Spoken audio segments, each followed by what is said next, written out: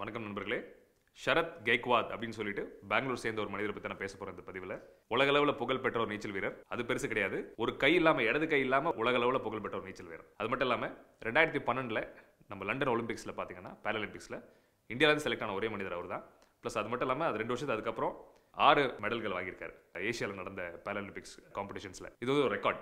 அது மட்டும் இல்லை, அதோட பெரிய விஷயம், ஃபோர்ப்ஸ் மேகசீனில் பார்த்தீங்கன்னா ஏஷியா காண்டினென்ட்டில் சூப்பர் அச்சீவர் 30 இயர்ஸ் கீழே இருக்கிற சூப்பர் அச்சீவர்ன்ற பேர்லையும் அவர் இடம்பெற்றிருக்கார். ஸோ இதுலேருந்து நம்ம என்ன தெரிஞ்சுக்கணும்?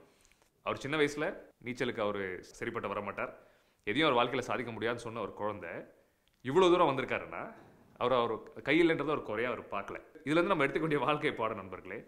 இன்னியோட இந்த பதிவை பார்த்துட்டு புலம்புறத ப்ளஸ் குறைகளை பற்றி பேசுகிறத தூக்கி போடுறோம். ஓகே, ஸோ நிறைகளை மட்டுமே நம்ம ஃபோக்கஸ் பண்ணி, எல்லாருக்கிட்டையும் ஒரு நிறை இருக்குது இல்லைன்னு சொல்லாதீங்க, தயவுசெய்து உட்காந்து யோசிச்சு பாருங்கள். நிறைகளை மட்டுமே நம்ம யோசிச்சு அதில் ஃபோக்கஸ் பண்ணி நம்மளோட ட்ரீம்ஸ், நமக்கு என்ன வேணுன்றது நம்ம அதை நோக்கி நம்ம பயணிச்சோன்னா கண்டிப்பாக வாழ்க்கையில் சாதிக்க முடியும். ப்ளஸ் ஒரு முழுமையான மனிதரை நம்ம வாழ முடியும். ஸோ நம்ம வாழ்க்கையில் எதுவும் இல்லைன்னு நம்ம ஒரு சூழலை நம்ம யோசிக்கிற போது ஷரத் கெய்க்வாத் நம்ம எல்லாருக்கும் ஞாபகம் நண்பர்களே.